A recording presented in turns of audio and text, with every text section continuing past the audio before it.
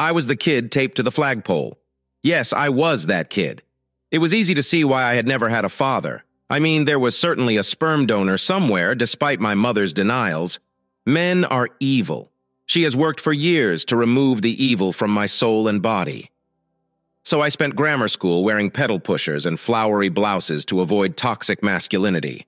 Basically, I grew up with a target on my back. My mother was a religious zealot. She tried every religion out there. My grandparents converted from Catholicism to Pentecostalism. However, none of them were rigorous enough for her. She finally founded her own cult, which was a warped combination of serpent handling, the holiness movement, and second works of grace, also known as second blessings. Overlaying all of this was her own kind of feminism. The strange part was that I later found out that my mother merely knew those terms and had no idea what they signified or meant. Not even feminism. She simply made up her own definitions for everything. For example, the second act of grace was a female orgasm. Male orgasms, on the other hand, were not blessings at all, as they were the original sin, resulting in procreation and tiny monsters like me. The devil caused male ejaculations. My mother argued that it was no coincidence that the words sperm in spawn and spawn of hell were so similar. Satan transported his spawn to earth via sperm, and it was only the righteous efforts that limited the male's ability to climax, making it difficult for males to repeat the deed too frequently. Female orgasms, on the other hand, might continue indefinitely, according to my mother, enrolling one after the other. That was the highest manifestation of God's mercy and the reward for the natural state of female purity. A woman might climax repeatedly without concern of conception, unless the evil snake from the Garden of Eden was involved. Yes, my mother considered feminism to be synonymous with lesbianism and righteousness. My house was often crowded with overweight, slovenly ladies, either accompanied by a sapphic lover or by a pale, skinny, completely dominant husband. That was my mother's congregation. Her followers were largely women who shared her contempt for masculinity. Later, I learned that they believed that the masculine beast could only be controlled through voluntary castration. When I found that my mother's beliefs were fragile, I became religious as well. You would have also become religious. Were you in my position? I thank God every day for the voluntary aspect of the tenet. As a child, my mother's teaching related to testes, therefore I'm sure she would have eliminated my seeds of temptation. Had she not assumed that God had put the optional clause in that tenet as it was, my mother would have made numerous offers during my upbringing, offering enormous things, if I could just agree to a simple procedure. I was scared of physicians as a child and would never agree, even if the pony was quite enticing when I was 9.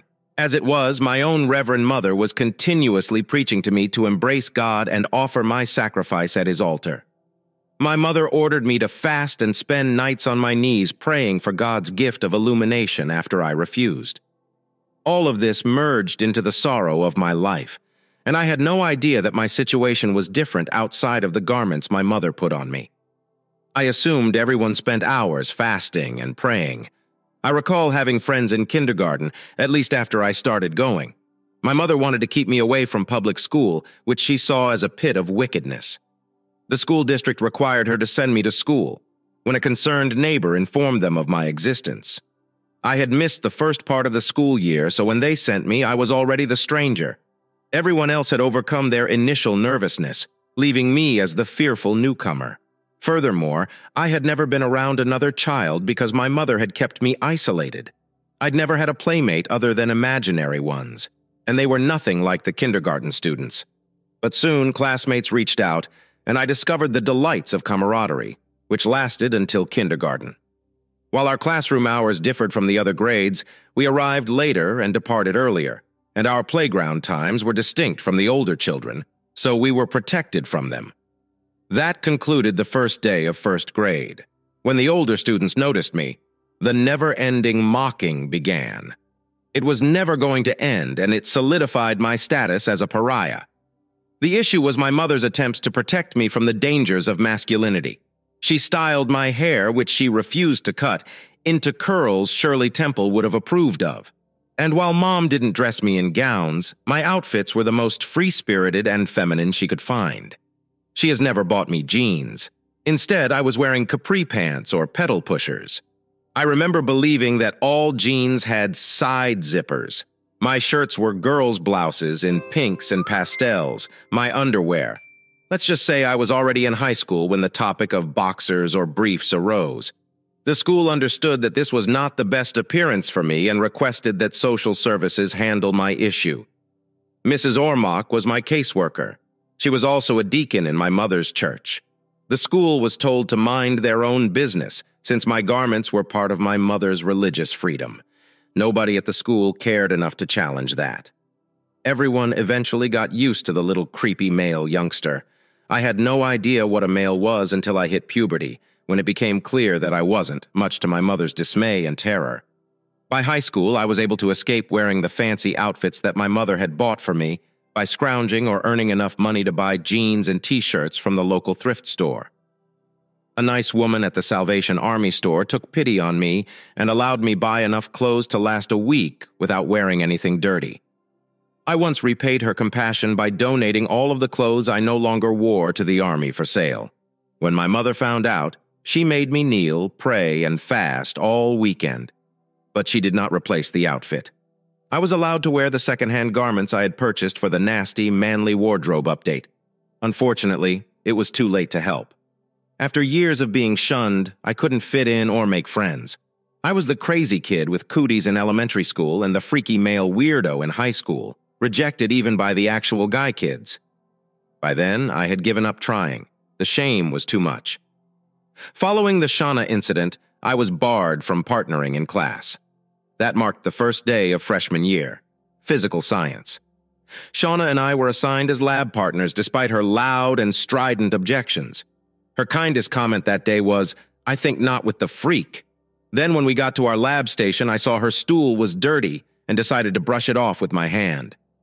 Unfortunately, just as she decided to sit down, my hand and her suit came into contact, although only the back of my hand. However, she got up and was extremely vocal about my effort to seize her hand, which she expressed repeatedly. She would continue to tell everyone that I was a pervert for the next 3 years, until I left that school. My mother's church, with its now infamous castration revelations, as her sermons were called, did nothing to help me escape that image. Parents of my classmates insisted that their children not be forced to associate with me, so no lab partners, no study pals, no team sports, and no gym class. Throughout high school, I sat alone. I worked and lived alone. In fact, my only contact with my classmates was when they bullied me, which happened almost every day. The Salvation Army did not sell undergarments. So, despite the fact that I was unaware of the commando choice, I continued to wear the undergarments that dear old Mom had provided for me. I had no idea that boys dressed differently because I was never allowed to participate in gym. I never saw inside the locker room in high school. Deprived at home of that godless tool, like as the television. I never ever seen a Hanes underwear commercial. Unfortunately, one pair of pants I had ordered was several inches too wide at the waist. I kept it fastened with a belt, but it remained baggy and loose. When my books were knocked out of my grasp, which happened virtually every hour, I squatted to grab them. Timmy Shaw, one of my main bullies, noticed the purple nylon underwear poking out from over my jeans. He joyfully pointed it out to the older children. Timmy was on the smaller side and I believe took great pleasure in teasing me because he knew that if I hadn't been there, he would have been at the bottom of the totem pole. It took barely a few seconds for the seniors. He instructed me to drop my jeans down to my ankles, revealing the dark purple panties. I was surrounded by laughing classmates who were pointing at me, bringing out their cell phones and shouting for their friends to come and witness. When I tried to pull up my pants, a senior shoved me in the gut, knocking the air out of my lungs. I ended up lying on the ground in a fetal posture until Mr. Galen, the math teacher, chased everyone to class and took me to the nurse's office to get checked out. It would have appeared like Mr. Garland if he hadn't giggled as he assisted me in pulling up my trousers. "That's a good color for you." He had to make a joke about my purple panties. I skipped school for the next 3 days, leaving the house in the morning and wandering through the woods until school ended. The truant officer arrived in the afternoon of the 3rd day and informed my mother that there would be consequences if I didn't return to school the next day. Because my mother had regularly sought to keep me home from school over the years, she was aware that if I continued to be absent, she might face a fine or community service hours, She also dreaded losing her welfare benefits. So after a night on my knees, I went back to school. My mother followed me to verify that I left. It was then that I realized a rare act of generosity had occurred inside my locker. I discovered 2 six-packs of white jockey shorts with a message saying, "This is what boys wear." The note was not signed, but I knew someone was being nice to the oddball. I walked straight to a restroom cubicle and changed out of my lime green panties that night. All the panties ended up in the trash, which was my neighbor's. I didn't want my mother to find them at our campsite. School, like the rest of my life, remained environmentally friendly, but at least my bullies were disappointed when they pantsed me, only to discover those small ways. Of course, their disappointment did not last long. They simply added my jockey shorts to the mound of clothing around my ankles. Another fantastic day of instruction for Habit Holstein. Yeah, that name didn't help much either. Only my mother would think of naming a child after that minor prophet starting in kindergarten. I had to explain the name in the manner that my mother preferred, or she would come to class and explain it for me. I occasionally pondered why I had never considered suicide. Habakkuk was a Judean prophet who questioned why God would punish the degenerate people of duty for their immoral behavior toward the people. God conveyed to a cook that he will eventually punish the Babylonians and free the chosen people if they repented of their sinful ways and turned to righteousness. It was awful enough trying to explain that to the teachers. I tried to limit the explanation of my name to what was mentioned in Habakkuk.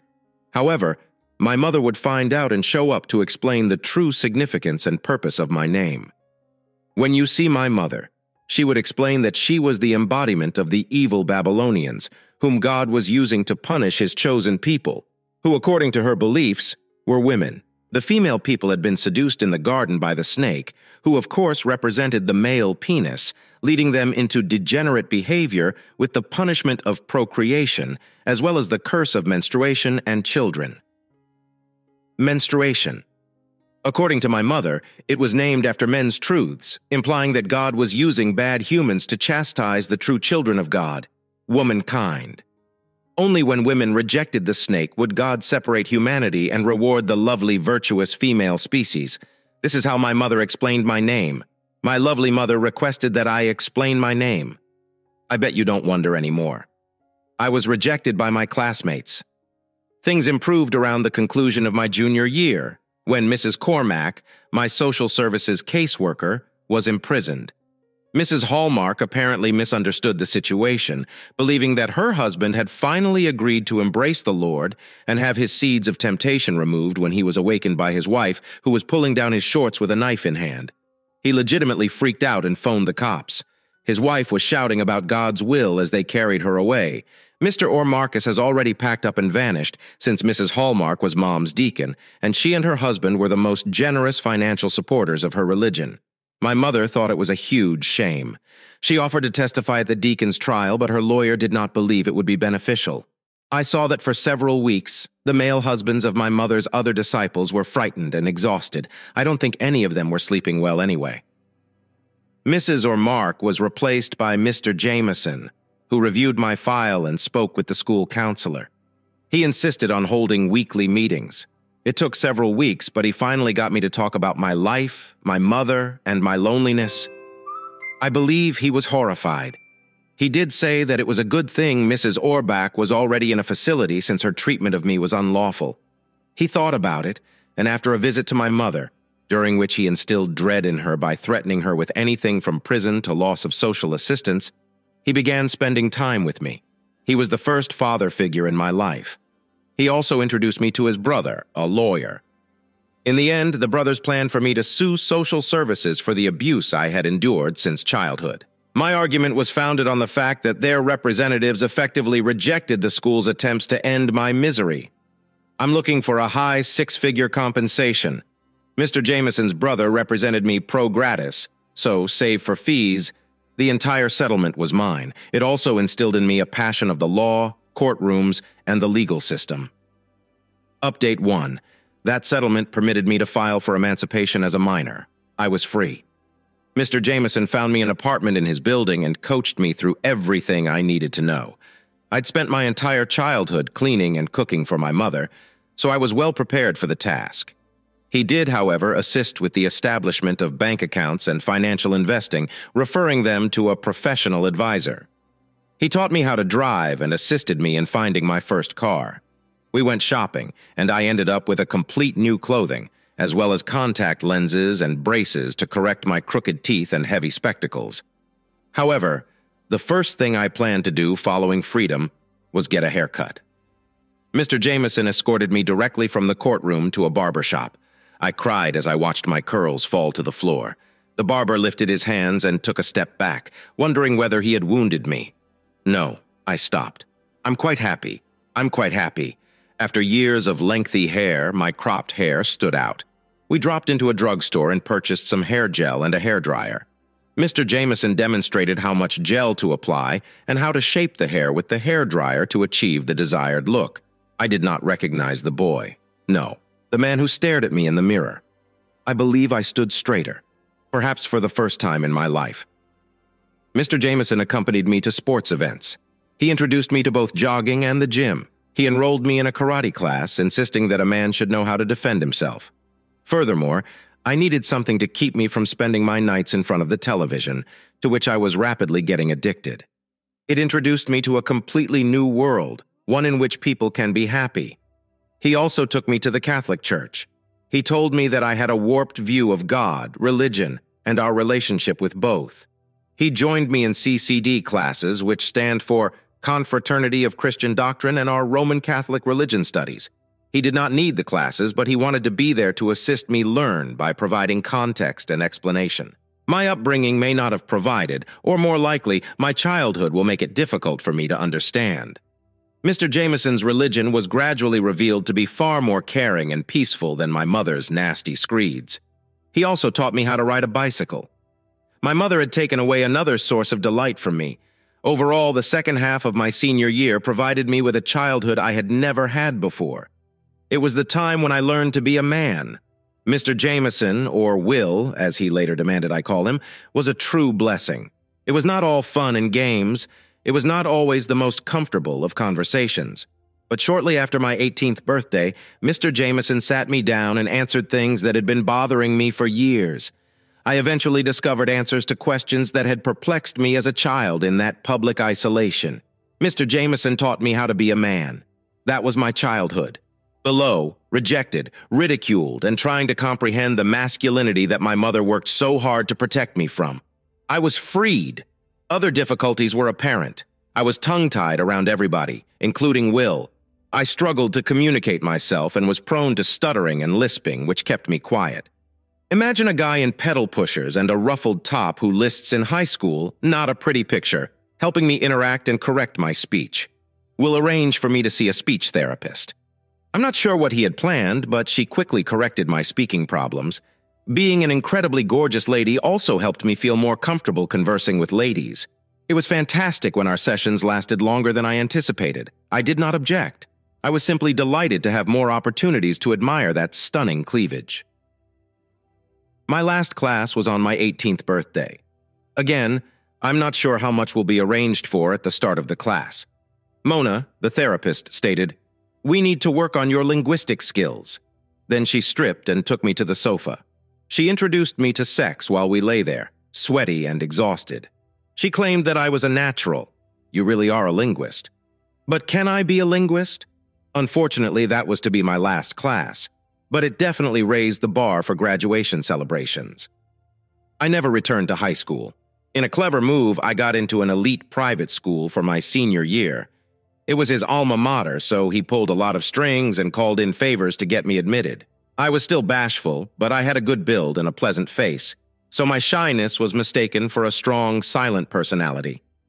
Girls invited me to dates and dances without saying much. I'd gotten somewhat popular. I had friends, went to movies and parties, and took girls out to dinner. Suddenly, I was a regular teenager, although an emancipated one. A week before graduation, my mother reappeared in my life. She'd found out where I lived, and when Will and I returned home from karate class, she dashed across the street, a knife raised above her head, screaming that God required my purity. I was frozen with fear. It was difficult for me to leave my mother after 18 years. Will jumped in front of me, putting himself between me and the heroine while running towards us. Was he risking his life for mine? That thought raced across my numbed brain, but that wasn't to be.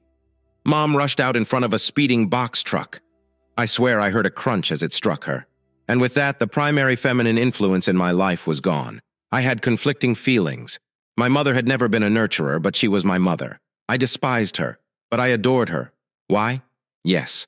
She made my life miserable. But whether I was sick or hurt, she nursed and consoled me. People have said that my mother was evil, but I don't believe so.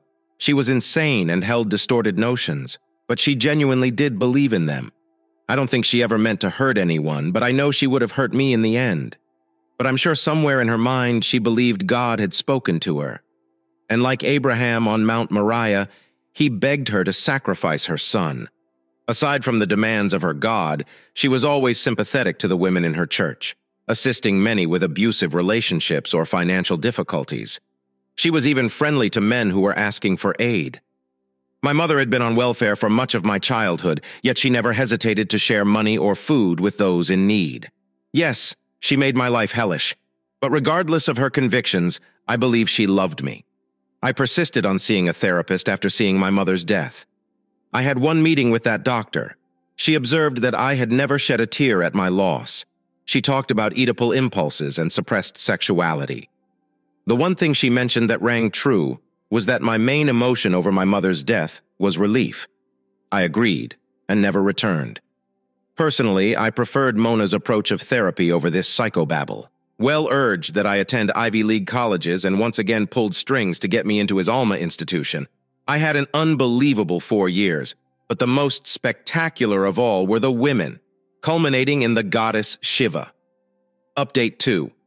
Evil and I met at a fraternity party during my junior year.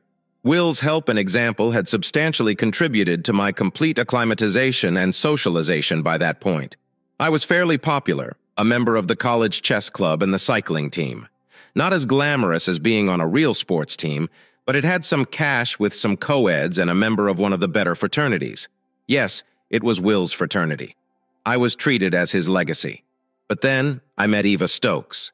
She was a year behind me and joined the chess club during her junior year. She was a decent but uninspired player.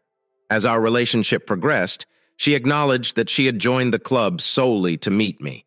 It was flattering, to say the least. However, at the time of that confession, we had already become exclusive. Sex with her was far superior to the fantastic sex I had previously experienced. She was amazing and excited when I realized I couldn't fully meet her requirements. I began a discussion about sharing. I was afraid I would lose her to her frustrations, that her sexual need would lead her to infidelity. Her head snapped up, and she looked at me with panic in her eyes. "Are you saying you'd share me, or are you breaking up with me?" She grabbed my hand. Her question astonished me. It wasn't until I heard my own words that I realized they were confusing. "No," I just shook my head. "I do not want to do either. I do not think I could share. The idea of you with someone else tortures me. Just thinking about it makes me angry enough to smash a hole in the wall. I don't want to break up with you either." I know we haven't spoken it, but I was hesitant to take that step. "I love you. I want to marry you." Eva's eyes brightened up and she began to grab for me. I stopped her.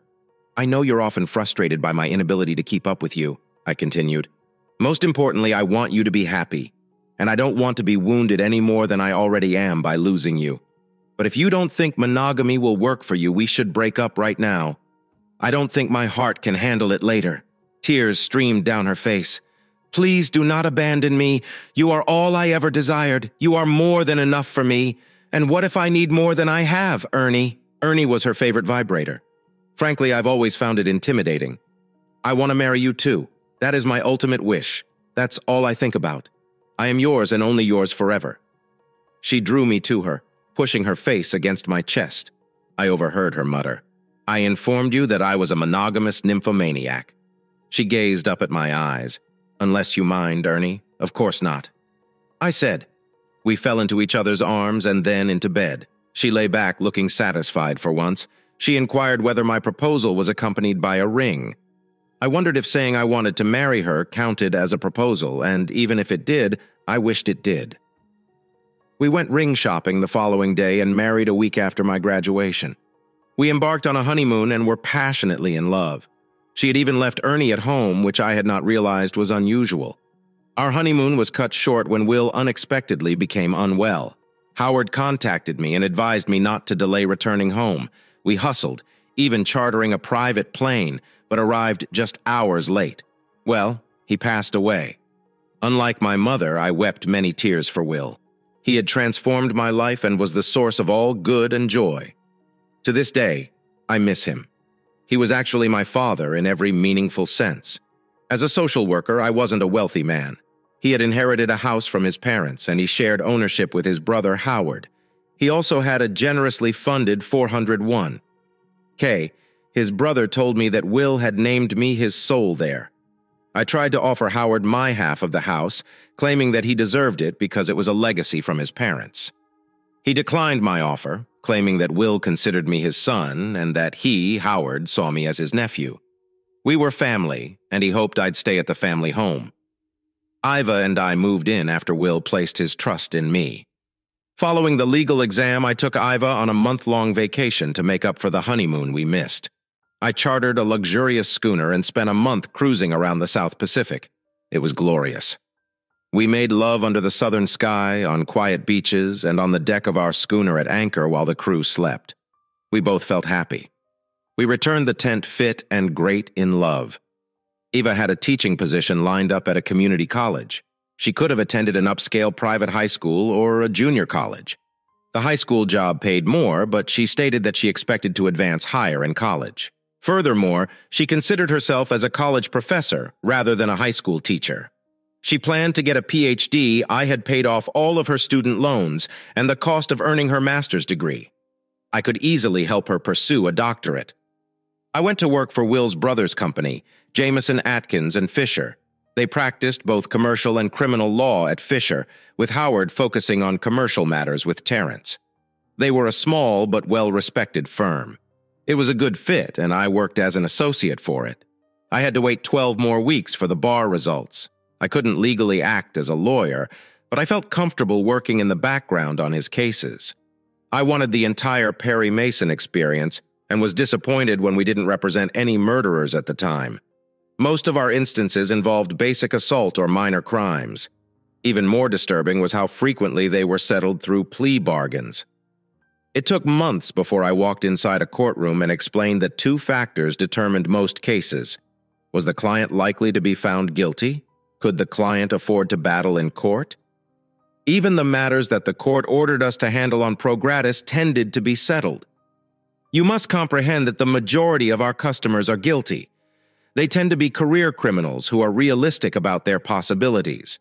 They'd rather plead down, save the court's time, and serve a third or less of the sentence they'd face if they went to court. So much for Perry Mason. Ed quipped that I should have spent my childhood watching. Let's strike a bargain. Let's hear it from Monty Hall and Wayne Brady. I didn't understand the humor at the time. Eva explained it to me later.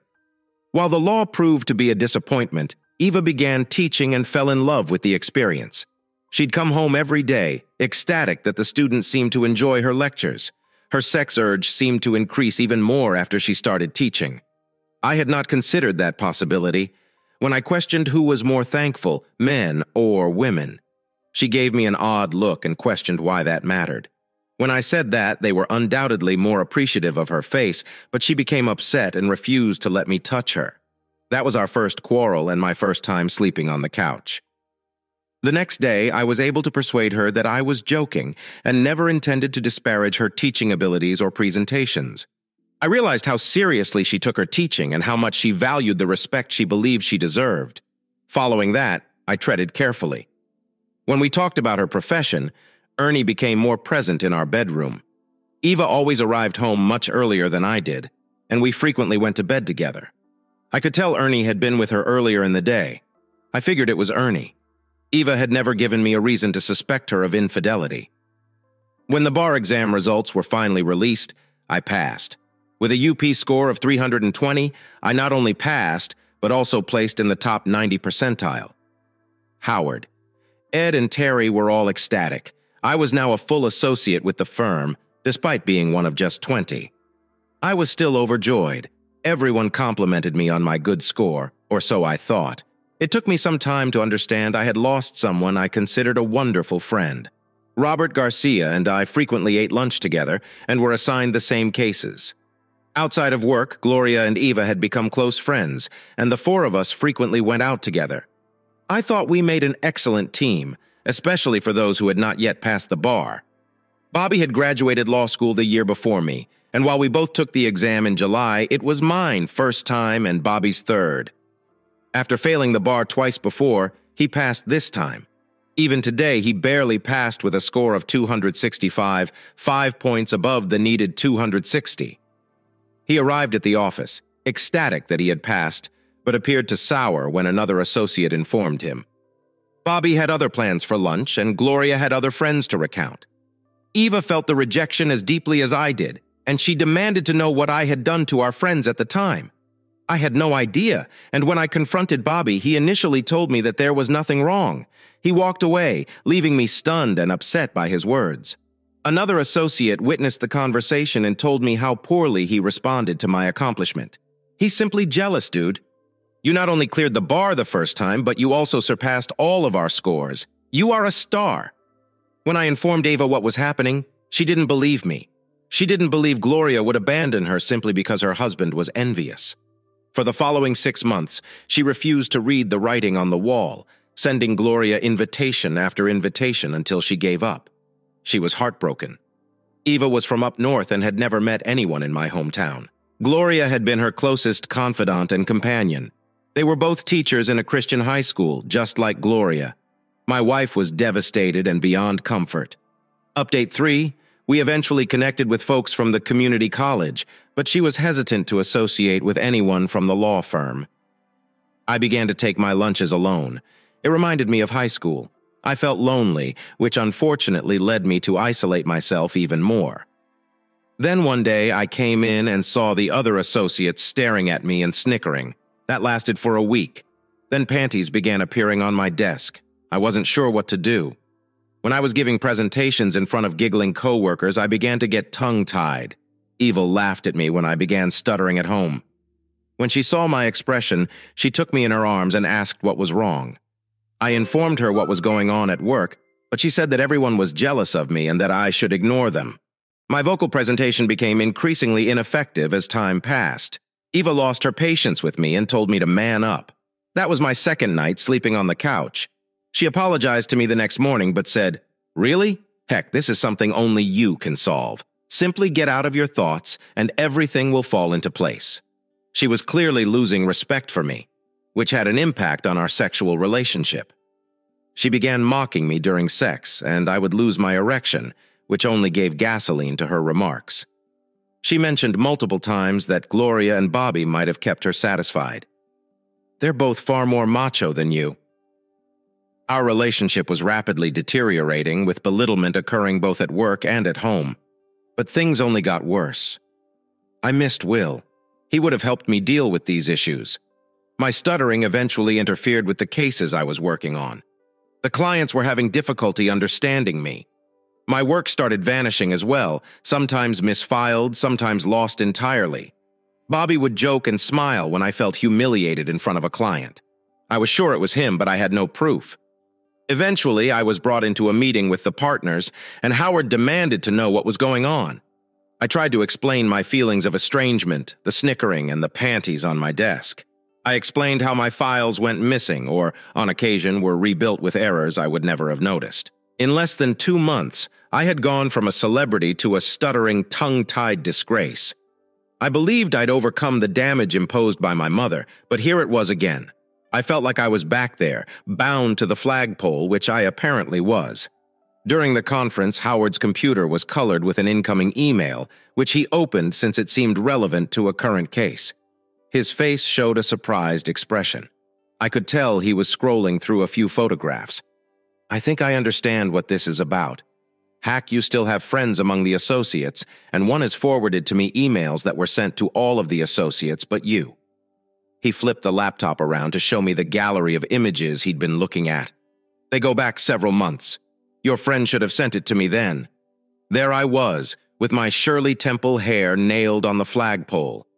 There were images of me wearing those purple panties. There were pictures recording my youth, including what appeared to be videos of my mother preaching from the pulpit. My childhood horror was exposed for everyone to see. I got up and walked out. Howard yelled to me several times, but I didn't stop or dare to return. I was too choked up to stutter. As I exited the office, I noticed Bobby and a few other associates laughing. Perhaps Bobby was the friend who forwarded the emails to Howard, if only to ensure my humiliation in front of the partners. I resigned from the firm that evening. Eva tried to talk me out of it, asking what I planned to do, if I quit. Whoever sabotaged me at Jameson, Atkins, and Fisher was most likely to send those photos to any law firm in town, and she was content at the college and didn't want to move to another location again. She told me that I had to man up. "What?" she muttered as she turned away. "Sounded like you, limp dick." I opened my briefcase to get my thermos out to clean, and to my surprise, several pairs of panties fell out, including one the same shade of purple as those in the photos. Evil looked at them and smirked. "I should have known," she said. "Gloria told me that they cut us out because you were hitting on Bobby. She said that you were probably a latent homosexual. That's probably why you can't keep it up anymore. So much for monogamy." She stormed off and slammed the bedroom door. That was the third night I slept on the couch. I couldn't believe that my wife of over 4 years would have these thoughts or believe that slander. I know that I had routinely failed to satisfy her, especially lately. But she had to know that I was hetero with all the sex we had had during our time together. I felt alone, more so even than when I was a child. Without even I was lost. My life had seemed perfect, but now it seemed like an illusion. As I went to sleep, I could hear the telltale sounds of Ernie bringing satisfaction to my bride. I woke up in the morning when Iva threw the panties in my face and told me I might as well wear them openly since she knew I was changing into them daily. I was shocked and horrified that she would even think this. "I can't stand the frustration you're submitting me to." She pulled on her coat and gloves. "I agreed to be monogamous, but it seems you don't want to be. I thought that monogamy also implied that I'd be having some sex. You've turned into a worthless." She smirked at me again, then continued. "You know, I targeted you in college. I mean, you've been an emancipated minor and had a lovely bank account, no family to interfere, no trust fund to block me, and the girls talked about how great in bed you were. I don't see it. Never have. You could be great. The first couple of rounds, but you could never last long enough to bring me over the top. Well, at least I got my student loans and masters paid off. Our divorce settlement should cover my PhD. I'm going to be staying with Bobby and Gloria for a while we work this out." Iva turned and walked out. Turned out she had already packed and loaded her car. I sat there as she peeled off down the street. But she loved me. I thought I couldn't believe that she did. Update for Howard showed up the next day. He refused to accept my resignation. I was family and he needed me in the firm. "How can I even show my face?" I asked. "They all saw me like that. Take the resignation." I was so distracted by my missing Iva, I didn't stutter or lisp at all. Howard sat for a minute looking at me. "You know, when Will first told me about you, he described a child with an unbelievably horrid childhood. He described it as soul-crushing. He doubted that you would ever overcome those terrible experiences, but he was determined to help you. And he was so proud of you, how well you recovered. He bragged about the strength of your being. He laughed fondly at a memory that occurred to him.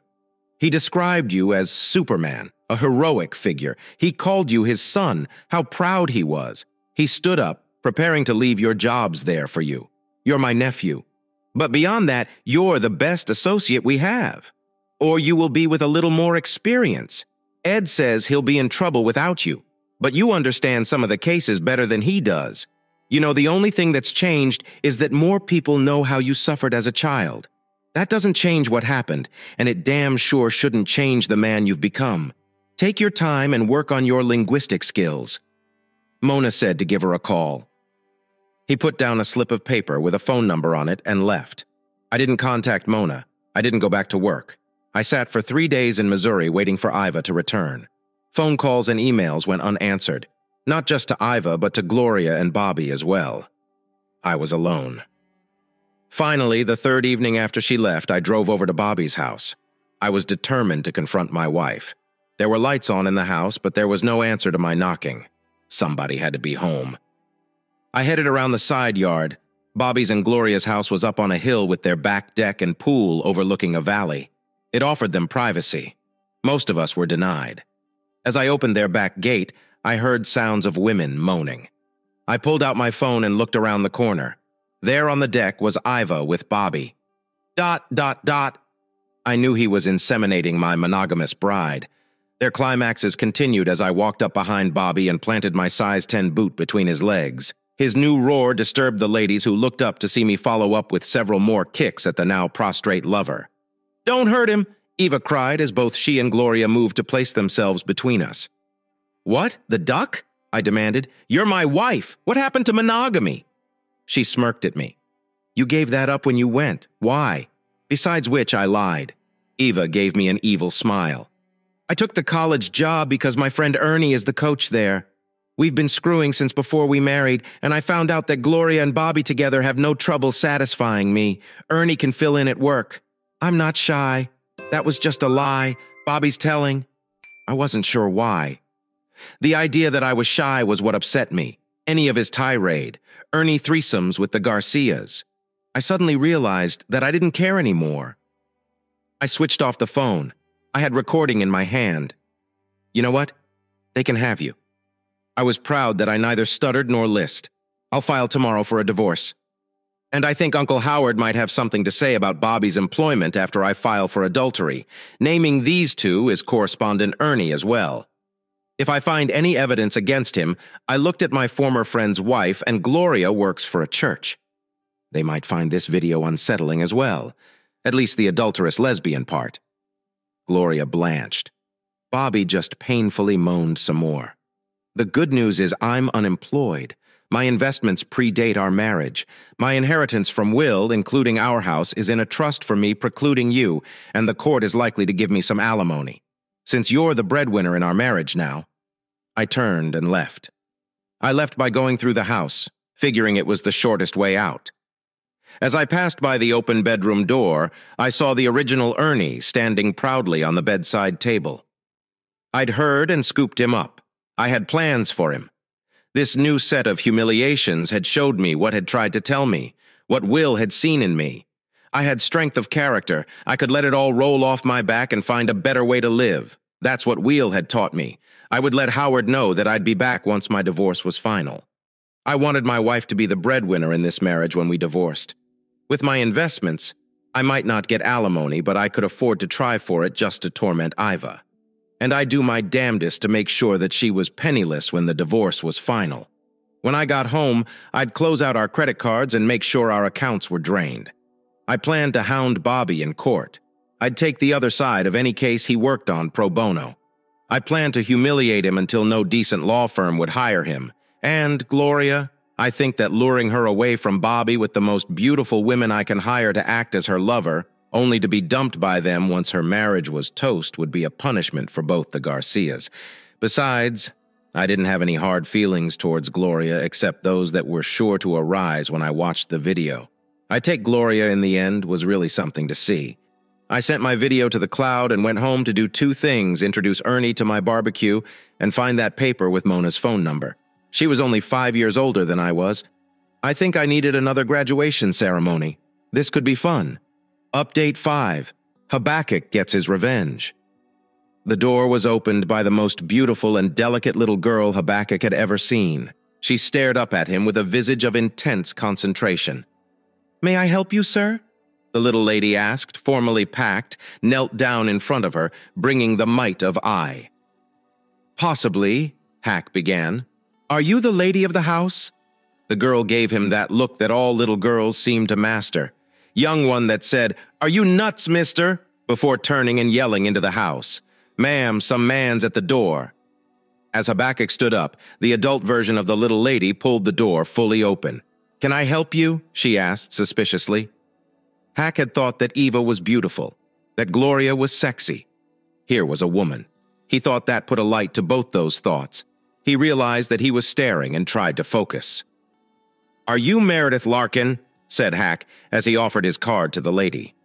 The look of panic widened the woman's eyes as she looked at the card. The words attorney at law seemed to leap up at her. She hesitantly replied in the affirmative. "What is this about?" she asked with trepidation. Habakkuk could feel the fear that was overtaking the woman and tried to be as reassuring as possible. "I'm not here to add to your problems," he told her. "In fact, I'm hoping that you will let me help you." He gave her his brightest smile. "What do you mean?" she asked cautiously. "Well, as you can see from my card, I'm an attorney. You're being sued by your former neighbor and tenant for adverse possession of your property. I'd like to represent you in that case." As she shook her head and began to close the door, Hack at it pro bono. Of course, the closing door paused and then reopened. "Why? Why would you do that?" Letting his smile be, he responded, "That's a fair question, but a long answer. Maybe we could sit down while we discuss it, either in the house or out here on the porch." Still suspicious. Meredith agreed to sit on the porch, unbending enough to offer Hack a coffee, which he accepted once she had returned with the drinks. Hack launched into his story. The lead attorney on the plaintiff's side is a former friend named Robert Garcia. I vowed to destroy him in court. In every case, he appears in order to which he is connected. That's really the long and short of it. Why would you do that? What's he done to you? Meredith wondered how honest a vengeful man would be. Habakkuk sat quiet for a moment. Then he said, "I can understand your suspicions, and I can tell that you're going to ask why until I've told the whole story." He sipped his coffee. "Did you grow up around here?" he asked when she replied that she had. He inquired, "Have you ever heard of Rita Mason?" "The feminist church?" Meredith's face lit up in recognition. "The castration revelations." She laughed, though. "God, I remembered that woman was nuts." Hack looked down. "She was my mother." Meredith's face fell. "God, I apologize." Hack mumbled that she wasn't as sorry as he was. "But wait," she questioned. "Your card says her last name is Jameson, not Mason. I adopted the name of the man who helped me escape the hell my mother raised me. He was my social worker." Hack began his storytelling of the steps his mother had taken to save him from toxic masculinity, about how she viewed him as the spawn of, say, your own mother. Meredith whispered sympathetically. "How horrible. Hack her through his life. The humiliations of childhood, the salvation afforded by Mr. Jameson being an emancipated minor college. Even in his marriage, he left out the plastic and real earnings. It was a bit much to tell a stranger law school, while Iva got her master's and the jealousy of Bobby and the destruction of his marriage." "And she never loved you?" Meredith murmured thoughtfully. So Hack summed up, "I tried to raise above it. I'm not a violent man, but I can't be attacked and let it stand. So I opposed Bobby in court, offering him the humiliation that will bother him the most. So far, he hasn't been in the courtroom, but when I find out he associated with the case, I make it my business to help the other side. I haven't won every time, but that's because I've basically been on the sidelines. The lawyers don't seem to like me butting it, even if it's to help." He shrugged. "But this time, he's going to court. And I've heard that you haven't gotten a lawyer yet. Why is that?" He looked at the woman, seeing a sadness settle on her face. "Money. Why else?" She picked up a napkin she brought out with the coffee and dabbed her eyes. "When my husband died, we had more debt than savings and working 2 jobs. I just make enough to keep up with the bills. I can't afford a lawyer." "Here," the woman broke down and sobbed openly, the frustrations of the last year overwhelming her. The little girl who had been listening through the window threw open the door and ran into her mother's arms, hugging her fiercely. Habakkuk silently vowed to save this woman and child. Whatever it took, the divorce had been finalized in the last month. Habakkuk had held off his revenge until the divorce and the financial decisions had been made as he suspected. His trust in investments made the court deny him spousal support, even though he was unemployed and his wife still had her job. But the tape of his wife sneering as she told him how she had targeted him in college for his money had him pay for her education, including student loans, and planned to fund her PhD when she raped him in divorce court. Convinced the judge that what they had come into the marriage with was what they should take out of it. His investments remained. His IVA was as penniless now as she had been in college, although she retained her retirement from the school district. Pack had no claims on her income or benefits. On the other hand, she had no claims on his house, so she continued to live with the Garcias. She bragged about how good the sex was in every face-to-face meeting they had with their lawyers. She also let Hack know that she was even bringing the real human journey home, since Hack had destroyed her plastic Ernie toy that actually pleased Hack, since she had made the mistake of bringing him in before the divorce papers were actually file-allowing Hack's PI to gather evidence. The divorce filing was amended to include Ernest Johnson as one of the adulterous partners. The only revenge that he had begun was against his old pal Bobby. Robert Garcia had been fired immediately from James Atkins and Fisher once it was determined that he was the source of the emails outing Hack and his childhood traumas. He had finally been hired as a junior associate by an ambulance-chasing firm. Stiller and Mayer's Hack, still technically unemployed, although he had helped Ed Fisher with some of the criminal case behind the scenes, and unpaid offered his service pro bono to the company being sued by Stiller and Mayers if Bobby was assigned to the case. A clerk at the firm was willing for a fee to keep Jack appraised of Garcia's workload while Hack was working alone. Howard Jameson was happy to offer Hack the services his firm could offer in support. That help was considerable. Update 6. Hack had succeeded in successfully defending the company in all the cases he became involved in. 2 companies rejected his offer, and several more times he was rejected by the company's law firm, even though his services would have been free. When Stiller and Mayers finally realized that Hack Jameson had been instrumental in their defeat, they had approached him with an offer of employment. He had laughed and rejected their first and all subsequent offers. When they learned that he was acting as an unpaid agent, they finally questioned why. When learning that they were being targeted because of Garcia, they made an offer. He accepted he wouldn't work unpaid against them if they released Bobby from their employment. He did reserve the right to go against them with any paying clients. One of the law firms that had twice refused his assistance was Drummond Dodge. Subsequently, they lost both cases, each with not only enormous judgments, but added punitive damages. The companies, each of whom had wanted to have a Cox offer but had given in to the law firm's refusal, had each subsequently fired Stroman. Deutsch.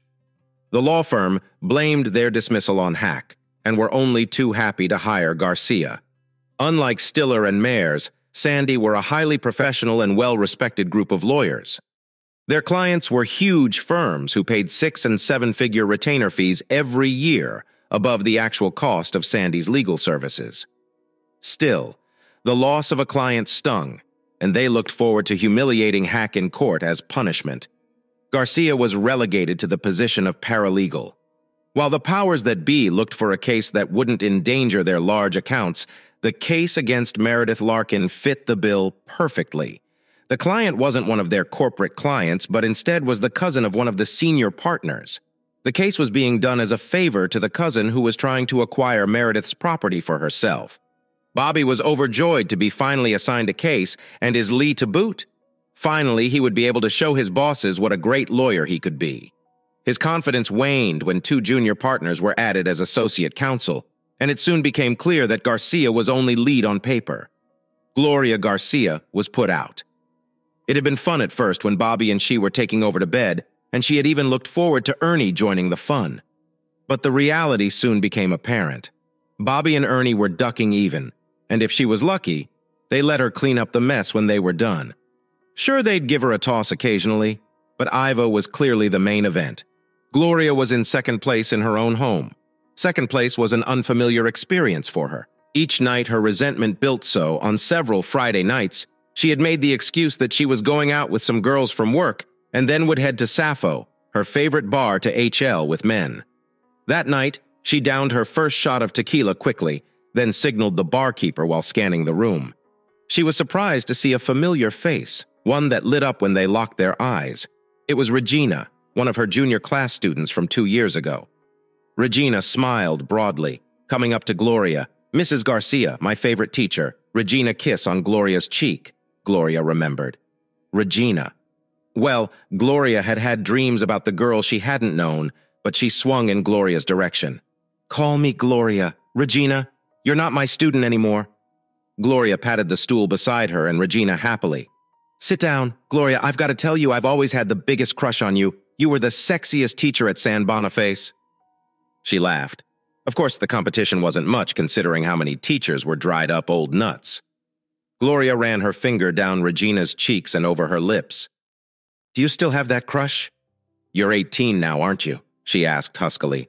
Lust pumping through her veins. Dreams do come true. My sister's out tonight. We'd have the house to ourselves. Regina tilted her head and raised her eyebrows with the unspoken question. Let's go. Gloria didn't have to think twice. Their affair lasted exactly 2 Fridays the second week. Gloria went directly to Regina's house and was soon scissoring with the young woman. Right at their climax, the bedroom door swung open, revealing Regina's sister Ronnie and the camera in her hand. Gloria jumped up, pulling the sheet off the bed to cover herself. Stop that filming. You've got to erase that now, she demanded. Ronnie laughed and said, Sure, no sweat. I wasn't really filming. I'm just fucking with you. She looked surprisingly at the teacher. But, Mrs. Garcia, you look good enough to eat. How about making this a sister act? Gloria smiled and dropped the sheet. Ronnie was a different ball of wax, a much more exciting version than her sister. Tattoos and piercings adorned the body of the woman that was rumored to be the head of the Twisted Sisters, a less motorcycle gang. This would be a whole new experience. When Ralph died, Meredith began. I was a wreck. It was just Ruby and I kissing the girl on her lap as she related her story to Hack. Ralph had no family, and neither did I, and he had handled all the bills and savings. I'm hopeless at those things. So when Martha, my neighbor, came over to help, I thought she was a lifesaver. Ruby wasn't even 1 year old at the time, and I was overwhelmed. Ralph had been proud to have me as a homemaker. I'd never worked outside the house, so raising Ruby and making a home for my family was to be my only job. But when Ralph's cancer manifested and suddenly she stopped and hugged Ruby as another sob escaped. Suddenly Ralph was gone, and so was our income. I thought he had a life insurance policy, but I could never find it. Martha seemed so helpful. She straightened out my mail, babysat Ruby while I went to work first at McDuffie Burgers, then to a second job at Price Coke, just to earn enough money to keep the roof over our head and food on the table. The real problem started when Martha suggested that she move in, that it would be easier to take care of Ruby without having to go back and forth between houses. When I worked night stocking at Price Coke, she could go to sleep in the guest room. It seemed to make sense, and she was being so helpful. I agreed. We actually became a family. I thought then when the tax bill came, she paid it before I even saw it. She said that she knew I didn't have the ready cash. I was just starting to work. So it took several months for me to earn enough extra cash to pay her back. I even had to sell some of my jewelry to raise enough money. Then she asked for it in cash. She said it would save her a trip to the bank. She laughed ruefully. Save her a trip to the bank? What pulls each tie? Let me guess, Hack interrupted. Good old Martha is living here and paying the taxes. She probably worked a way to pay them the next few years as well, didn't she? Just saving you the trouble and you paid her back in cash. Meredith nodded sadly. The lawyer looked at Ruby. You're a big girl, aren't you, sweetie? Let me guess. I bet you're 5, aren't you? The little girl smiled proudly and nodded. 5 years. Martha is claiming adverse possession, isn't she? She's lived here and paid the taxes for 5 years. And you never objected? He shakes his head. I never had a chance to object.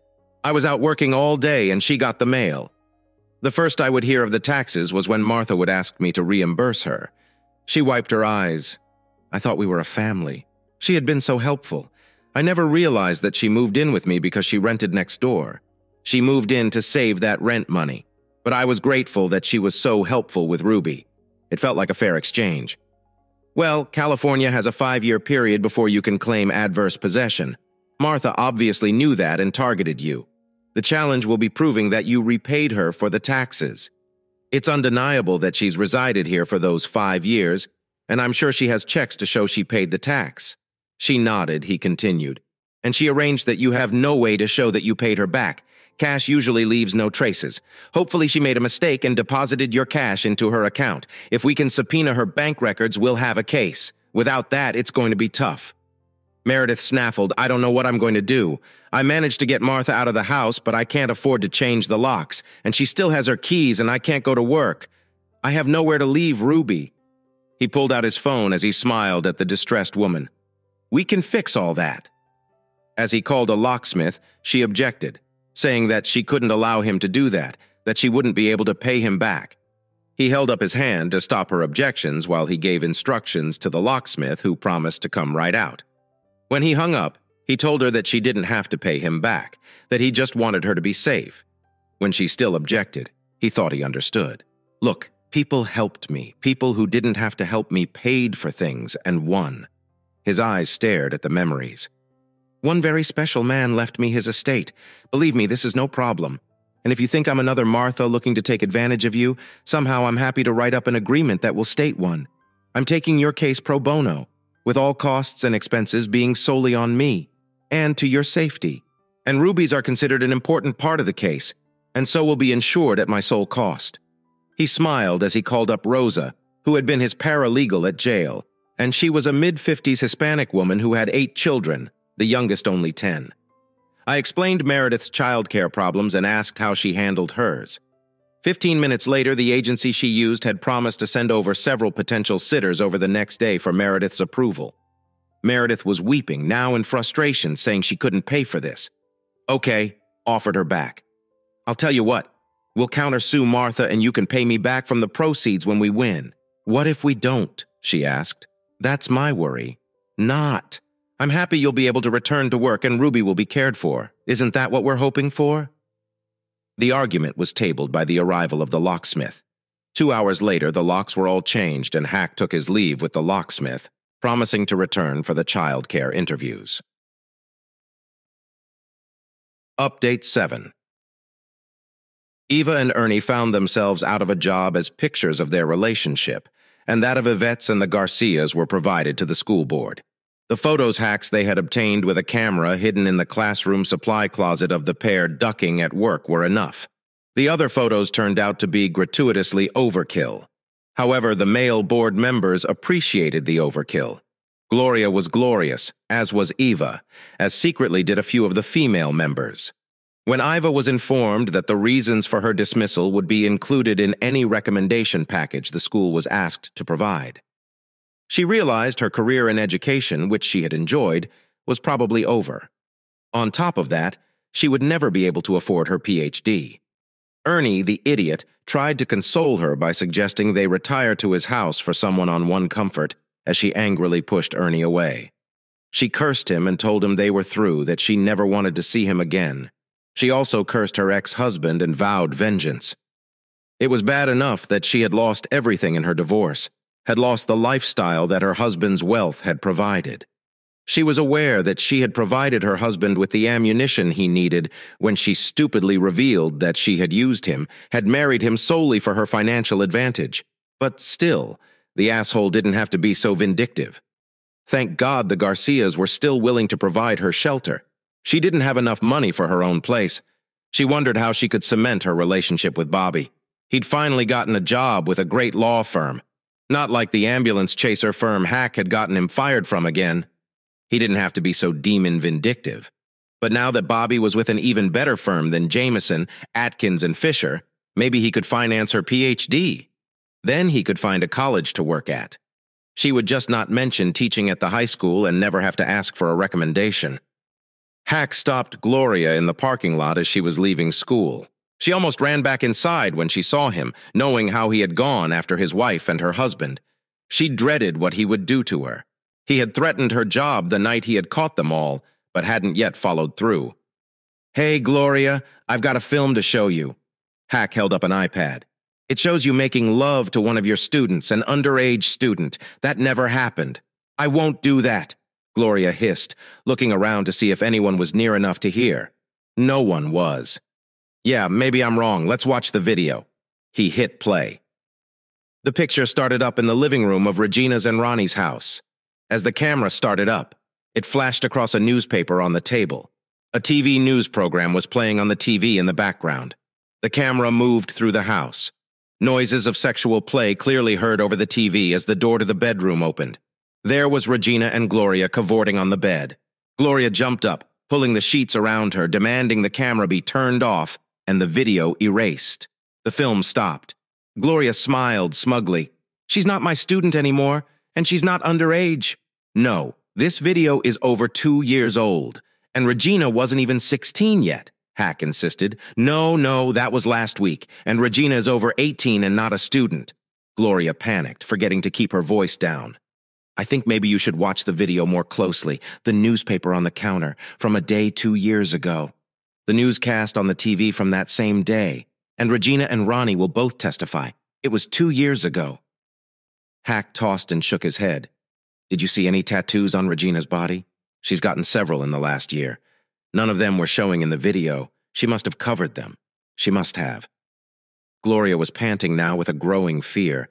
You know, not only will this get you fired and banned from teaching, but the lawyer shook his head again. Regretfully, the police and the DA take cases of teacher-student very seriously. The student part isn't too bad. In the last case, the teacher only got a 180-day sentence. But the statutory part of your crime, that's easily good for 2 to 20 years. No, it didn't happen. You can't use that tape, Gloria pleaded. Yes, I can, he stated as he smiled smugly. Of course I won't. If you're willing to work with me, as Gloria agreed to, she insisted. He looked over her body. He'd watched the video of her, his wife, and Bobby several times, and she was a sight to behold. Before his plans for vengeance, he intended to enjoy some sessions with this bishop. He had had several graduation ceremonies with Mona right after his marriage had fallen apart. But Mona had since fallen for a kindred spirit and got married. It had been a long spell since then, and Hal could think of several things he wanted to do with Gloria. Then there was his vengeance against Bobby and his wife to consider, and he wanted to give his pie a reward, and maybe a few other people who Gloria might not like so much but he could insist on. And there were. The sisters had called Ronnie to tell her how well everything had worked out, and to thank her and Regina again for their help. Ronnie brushed off his thanks. Hey, dude, you've bailed the Twisted Sisters out several times, all pro bono. We were happy to help you out. Hack made a mental note to add the sisters to the list of favors Gloria was going to have to provide. Update Bobby assured Martha that they had a lock on the case. They could prove beyond a doubt that Martha had resided for more than 5 years in the house and had paid the property taxes on her own. And without objection from Meredith Larkin for those 5 years, it was open and shut. So strong was their case that the 2 junior partners had stepped back from the case, telling Bobby that they were sure that even he couldn't screw it up. Bobby didn't mention that sentiment to Martha as they smugly smiled at each other. Discovery had allowed Hack's forensic accountant to examine her bank accounts, which clearly showed the taxes being paid out. But there were no deposits restoring that money to Martha's accounts. Hack was stumped. The facts seemed to line up against Meredith. Hack believed her version of events, but was at a loss at how to prove the truth to the court. It was his PI who saved the day. He was so appreciative of the weekly gift the Hack had bestowed upon him, the weekly gift of the glorious Gloria, that he spent time and money to illegally bug Robert's office and the apartment that Martha had moved into. Lo and behold, when pressed by Bobby, Martha admitted to having a secret investment account where the tax reimbursements had been deposited. Hack would be able to get access to that hidden account. It would also be harmful to Martha's case. When the judge found out that she and her counsel had hidden the account, Hack would have to find legal way of discovering the account where Garcia's knowledge of it could be established. But a bonus occurred during Martha's meeting with Bobby. She stated that Ralph Larkin had had an insurance policy with YZ Insurance Company, which Meredith had never cashed in. Martha had all the correspondence from the insurance company and wanted Bobby to find a way she could make a claim on it. To her disappointment, Bobby failed to think of any scenario where Martha could make a claim on her then-neighbor's life insurance. But as Meredith's lawyer had contacted XYZ that day, establishing that Ralph had had a $2 million policy, which he had established before his marriage, XYZ confirmed that the premiums had been paid until 5 years ago, when the premiums began being deducted from the cash value of the policy. They informed Mac that the cash value would be depleted before year's end, and then the policy would lapse. But we've informed Mr. Larkin by correspondence of all this. Why are you asking the represented have queried Hack informed them that Ralph had died 5 years previously and that the account had been illegally hidden from the widow? When the company representative objected, the lawyer assured them that he didn't suspect and wouldn't accuse the insurance company of any wrongdoing. Quite the opposite. He was sure that they had acted honorably, and the illegalities had been done by a third party. However, he informed the representative that Meredith would be making a claim based on her husband's death 5 years prior.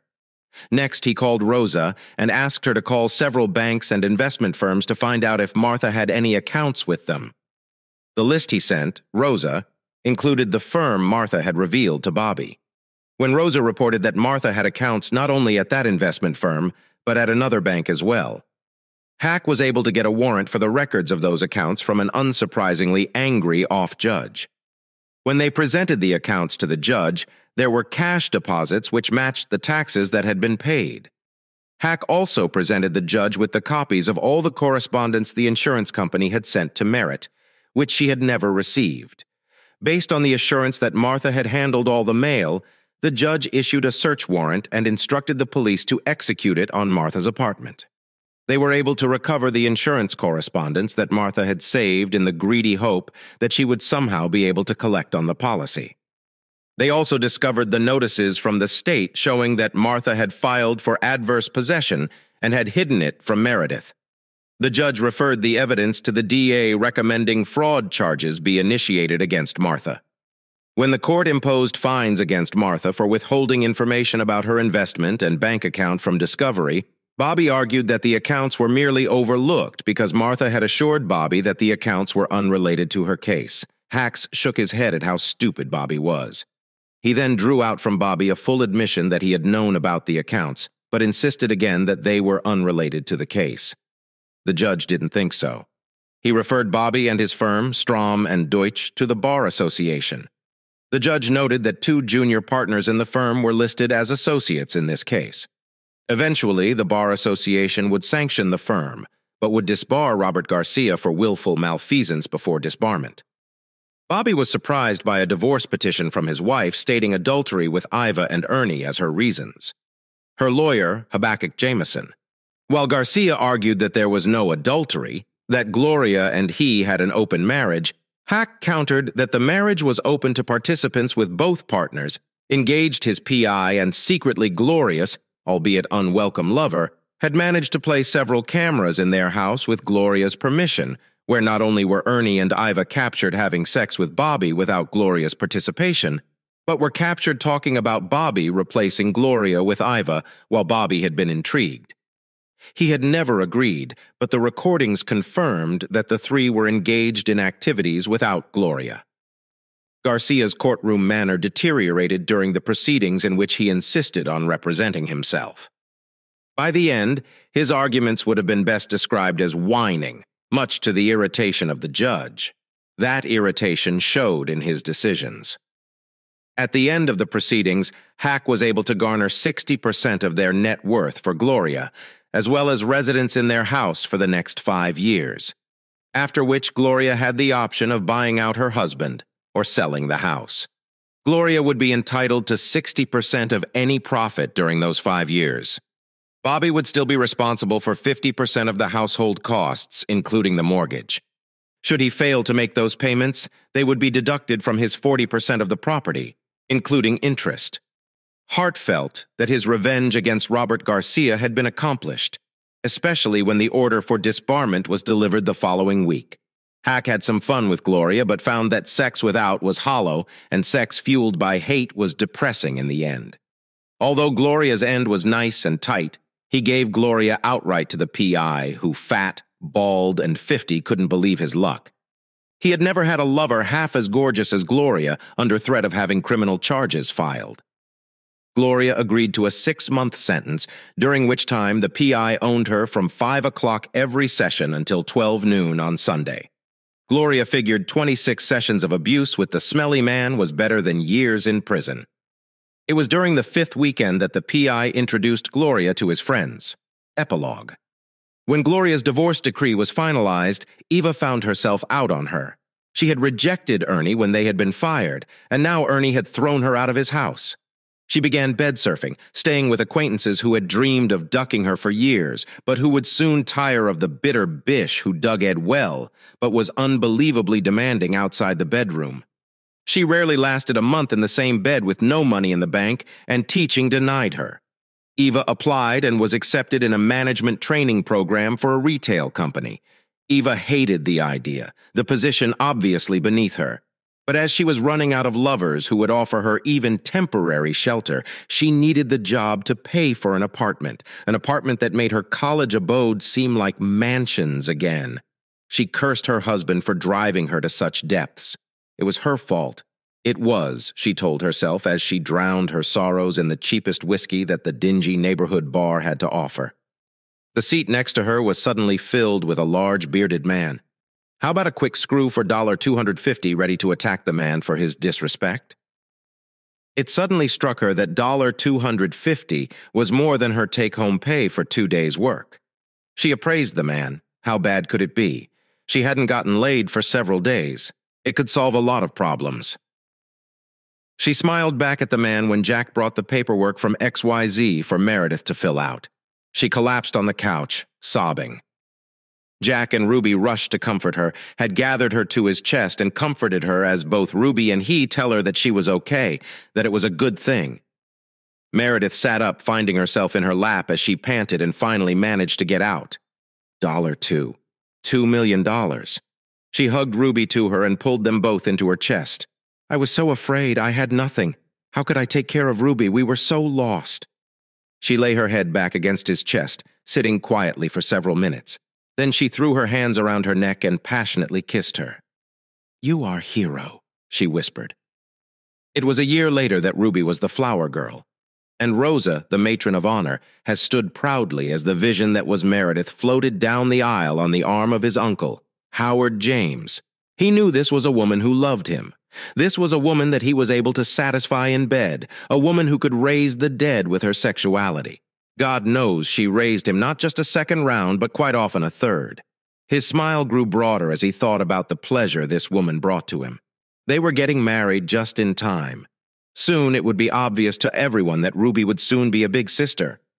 Opus. No, yes, I know that adverse possession requires a possession that is hostile to the true owner, and that this can occur when the actual owner is residing with the claimant. But don't be discouraged. I'm sure you can find plenty of other things to pick apart here. Thank you for spending the time to hear today's story. If you enjoyed this essay, please like it and subscribe if you haven't already. If you have a tale to share regarding your or someone else's circumstance, please do not hesitate to contact me. Take care.